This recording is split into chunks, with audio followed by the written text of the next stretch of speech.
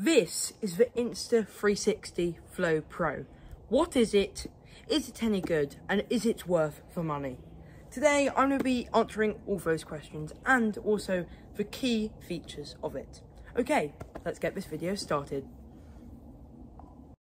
So when you open up the Insta360 Flow Pro box, there is a variety of things which come with it.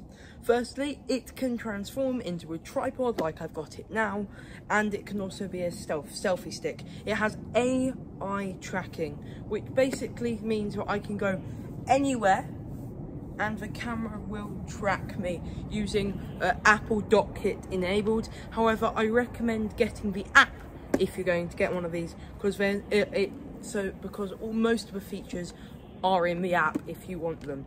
So what does the Insta360 Flow Pro have? Well, it's foldable and it's portable. It's got a built-in tripod, a built-in selfie stick. It's got a magnetic phone clamp if you buy it separately. If you buy it separately, you've got a magnet.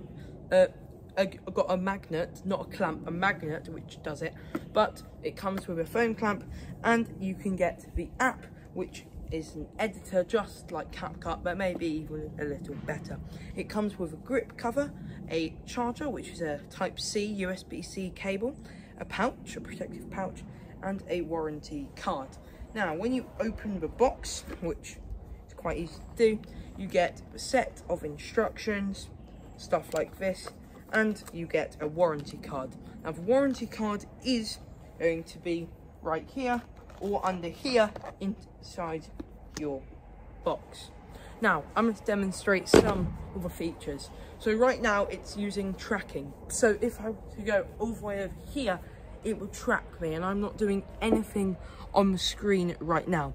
Another cool thing you can do is you can turn screen on the whole time, so the screen doesn't turn off while filming. Remember, it's tracking enabled, so if I were to bend down, it would go bend down. If I were to go all the way around here, it would also do it. I'm going to do a 360 degree turn, and remember, it is using AI to track me. This is the Insta360 and nothing else. There is no external program, and you can obviously also do this. I'm using the app right now, but you can do this in the native camera app and in over 200 apps. For example, YouTube, and you can live stream on TikTok or Snapchat, loads of apps which you can use with the Apple Dock Kit. Now let me explain about the smart wheel. Let's go. So the smart wheel is the smart wheel, obviously it's very smart. Now let me explain how it works. You've got a zooming knob which you can zoom in and zoom out to your preference. You've got a wheel where you can adjust the way it moves. You've also got now point of views. You can have the auto, which I've normally got it on because it's the best way. You've got the F mode, so front, the FF mode, so it's more front on, and the POV mode, so in your point of view, which is quite cool. The way you train to them is just by using your thumb and going over scroll wheel, which is a nice feature. On the app, you can switch the camera around with the switch button, or in any scenario you can press it, double tap it, and it will change from landscape to portrait, which is a nice cool feature. There's a record button, and you can also in the app change what these buttons do. Now there's also on the back a trigger button which will trigger auto lock instantly. I've got an auto lock on my face right now, so it will continue in track me until I turn it off. It can also track objects. So if I get this football, which it will obviously track me doing, you get this football, and I could track it, which I'll show you in a minute. But first, the tracking's really smart. If I put this football above my face, it seems like the camera's lost.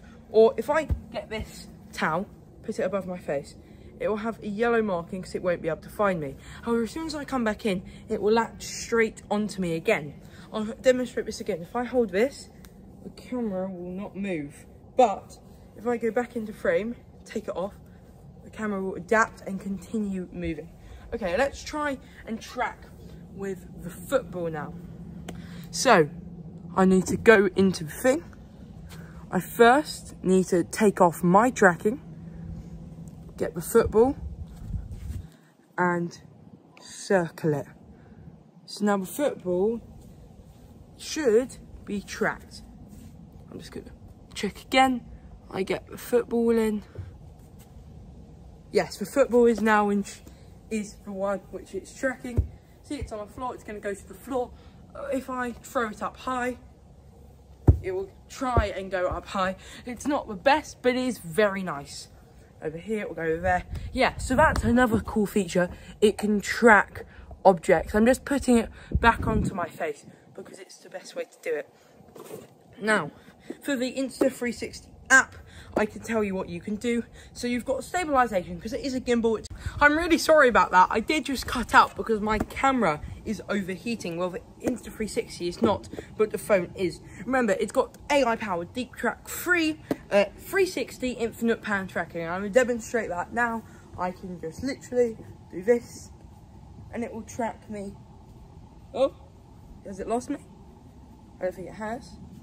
Oh yeah, my phone is overheating, so I'm not gonna put it past its best now. But I'll try again. Yeah, there you go. It's pretty good, the Insta360. Remember, it's native, it's in the native camera app, and it's got a 10-hour battery life, which is quite cool. If I zoom out, sometimes it will zoom in. I'm not saying it always does, but sometimes it will, which is a really cool feature. I was about to sneeze. It's a really cool feature. Pardon me. Anyway, you can also tilt the selfie stick. So I'm just gonna pick up the camera right now, okay? And you can extend the selfie stick quite far and bend it down at you. So, and it will continually track you. In the selfie stick, which is a nice cool feature. Now, as it's a gimbal, it has stabilization, like I've said previously before my phone cut out. Now, I'm going to demonstrate that stabilization. So I'm just going to again track onto my face, and with stabilization, I'm putting the phone up and down. As you can see, it's not shaking that much at all. So when I review this footage, it will look incredible. But I promise you, it's very still. I'm shaking it a lot, and it's really quite still for how much I'm shaking it. I'm using full force here, and it's very still. If I go from left to right, it's quite still, but remember, it might think that I am going left to right. Now I'm going to show you that it can lock on to objects. So I'm in the garden, and I'm just going to lock onto this pink ball. Okay, so I'm going to move all the way over here, and it's still locking on. So even if I put the camera out of frame, it will lock on. So I'm going to take this pink ball, and the camera is going to try and find it. And when it finds it, it will have locked on. It's locked on. So if I were to kick this ball, it would find it again, and it would have it in its tracks. It's right here, the ball, and look, I'm just going to pick the ball up to demonstrate this. I've picked the ball up, and it can't see me, but it can see the ball, which is quite cool. Okay, let's move on from that, and I'm going to move on to the tripod on the bottom. Now, I first need to track it on me, because it's not that great without that. Now, the tripod on the bottom extends it, so it can be 26 centimeters bigger than its original. It's also very lightweight, and overall, it's a great piece of tech. Thank you for watching this video. If you enjoyed, please smash the subscribe button and hit the like button. Bye.